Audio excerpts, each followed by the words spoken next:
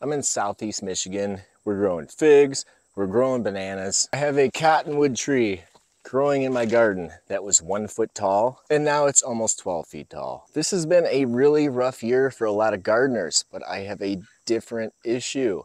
I have too much growth. I can barely walk through here. Pretty much everywhere you step in here, you can find food. Everything is intentional or a useful volunteer plant that I let grow. So I think this is a good time to do another garden walk video since, as you can see, the growth has really exploded with the warmer weather. It's just about August right now, and we've got a lot going on right now. Today we're going to be focusing on some garden anomalies, stuff that's growing a little too good. And for anybody that is discouraged because you're not doing too good this year, I want you to see what we have going on here. And hopefully you'll like and subscribe to this channel because I have a lot of videos showing you how I grow like this. So my garden could be classified as a no-till permaculture system. It can be divided into two separate parts. On this side here, I have most of my annuals growing. I have timber as borders. I use compost made from the chicken composting system and compost I make myself to fill these areas. And we also utilize chop and drop to fertilize plants while they're growing. And I know a lot of people like raised beds. I do have a raised bed here, and I have one over here that I built out of some scrap timber from chopping firewood. And a couple weeks ago, this was not doing pretty good, but as you can see now, everything here is growing great. Make sure you subscribe, go check out that video on how I fixed yellowing plants. My latest comfrey video, we planted some 1/2 inch to 1 inch long root clippings in here. You can see they are doing pretty good right now around this plum tree, which grew way too big. We pruned this earlier in the year in a video, and it put on about 8 or 9 feet of growth. So I cut it back half, so it's starting to split a little bit here, but it was just getting a little too top heavy. Besides a couple beets, I didn't plant anything in here. This is all volunteers, nasturtiums, tomatoes. Some of the beets I planted are ready for harvest in here. We have a lot of borage, and even though it's August, the peas will not give up. It's been in the 90s. They're flopped over, the plants are dying, and we are still getting new peas on here. We've got some really high intensity planting going on here. We have some sweet peppers. I didn't label these. I don't know what kind they are. I'm gonna have to go back after they ripen and figure it out. Over here we have some of the chocolate beauty bell peppers. We got a lot of big peppers on these plants here. Lots of different kinds of tomatoes growing through here. A lot of them are becoming ripe. I threw some marigold seeds in here, and we have the ground cherries, one of my favorites. If you're not growing these, I highly recommend that you do it.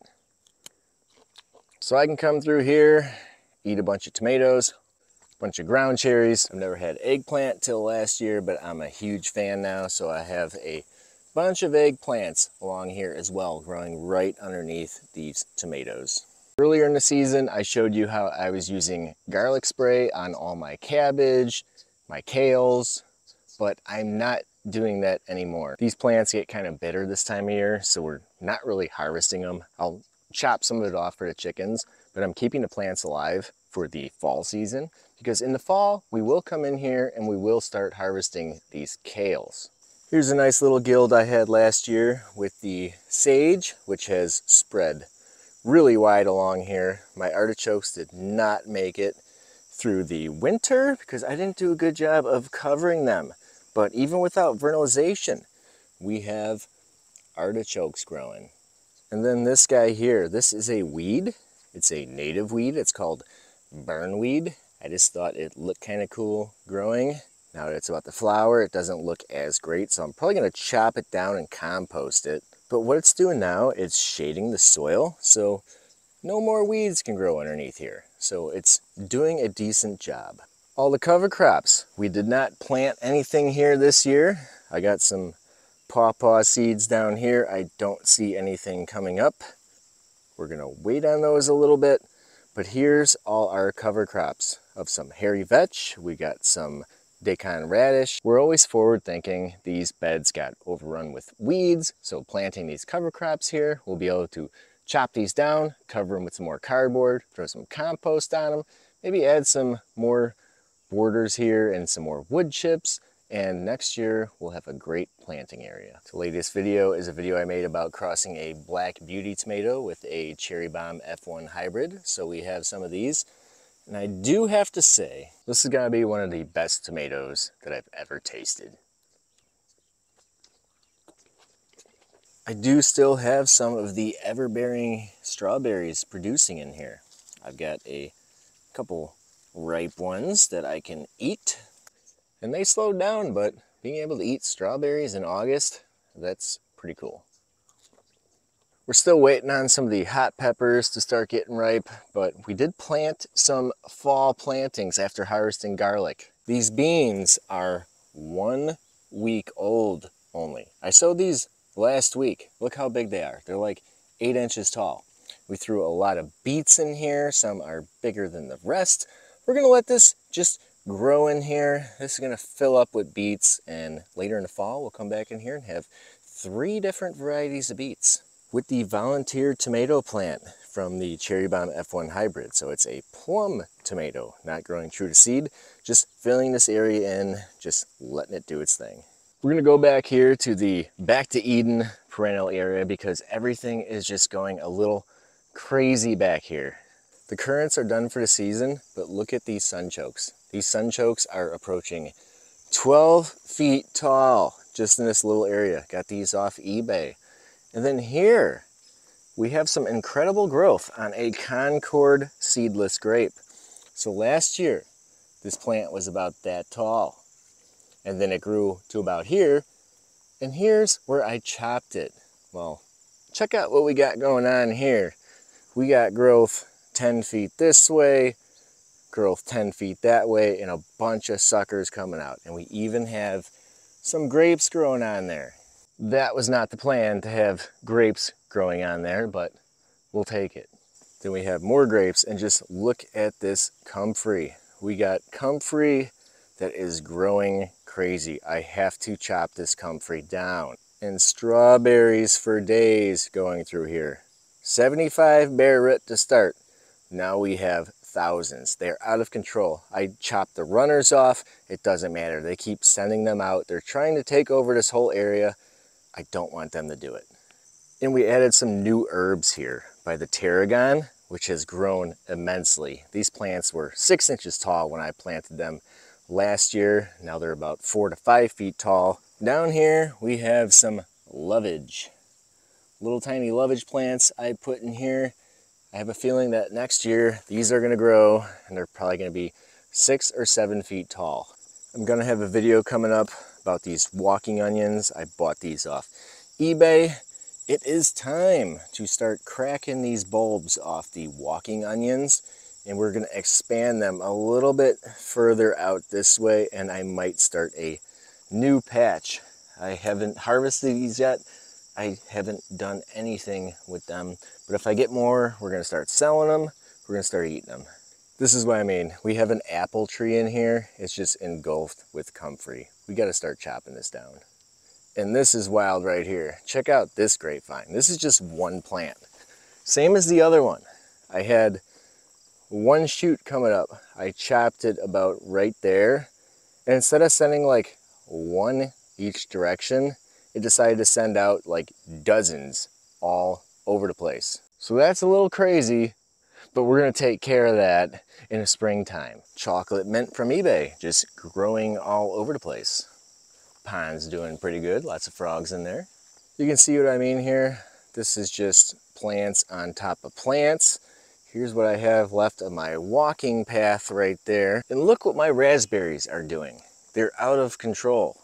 These are all new suckers that shot up here. These are everbearing, so I could chop them all the way down to the ground. Some of the plants I chopped halfway so I can get an early harvest. That was halfway decent. I think next year I'm gonna chop them to the ground, but they're starting to make their way into the asparagus, and we don't want that. This area behind here, I have not tamed yet. I got some boards down here trying to kill off some weeds. I got a little comfrey planted. Bradford pear popped up on its own. I'm going to graft some edible pears onto that. And then we have the hydrangea I bought from Home Depot that is kind of through in there. The thing is thriving. This is what I mean with these strawberries here. There's the end of the patch, and you can see all these runners coming out here. I'm gonna have to come out here with some snips and start chopping these out. And I weeded the asparagus, but Mother Nature had a different plan, and we have all kinds of plants growing in here. Some of them are cover crops. You can see some of the hairy vetch popping up in here. So those, they're all gonna get folded down. I'm gonna throw some cardboard and some wood chips in here. We're gonna try to reclaim this asparagus patch, but I'm just glad that we got a lot of green growth in here to feed back into these crowns because they've been struggling the past couple of years because of all these weeds. And we're back to some areas that need a little extra work. This is going to be the winter project. We got some geraniums in here with some clovers mixed in. We're going to have to weed through this so it's just the geraniums left. Here's all the beds with the cover crops. Put a lot of cardboard down here. We had a lot of thistles, a lot of quack grass. We were trying to kill it off. No matter what you do, they are gonna come through. But we'll come back with some more cardboard, bunch of wood chips, put it in here, and we are going to reclaim this area. Everything you see here is stuff that I allowed to grow. We got all this evening primrose. We use that to deter the Japanese beetles. This area is getting a little thick to walk through. We're gonna have to come through here, and I come through here about once a week or so and fill a 35-gallon garbage can full of weeds, prunings from different plants I'm growing, and it all goes back to the chickens, and the chickens turn into compost, and it returns to the garden. Here's a bunch of plants that I am growing just in my lawn. I have not amended this in any way. I have tomatoes growing like crazy. We got a lot of squashes coming in on here. Fruit trees that were once dead with leaf curl. We used garlic, we fixed that. We have the Atlantic giant pumpkins growing in here. We're burying the stems. We're trying to grow some giant pumpkins in here. We got some new cherry trees planted. This guy's looking pretty big right now. Trees so top heavy, they fall over and I have to tie them off. Just tomatoes growing out of some cardboard back here. I'm just one person trying to manage all this growth, making sure I'm always planting new things, because the goal out here is to have consistent harvest throughout the season, whether it's spring, summer, fall. You always want to be able to come out to your garden and find something to eat and cater your garden to your needs. I'm the type of person that likes to come out here and just eat things, just graze like an animal.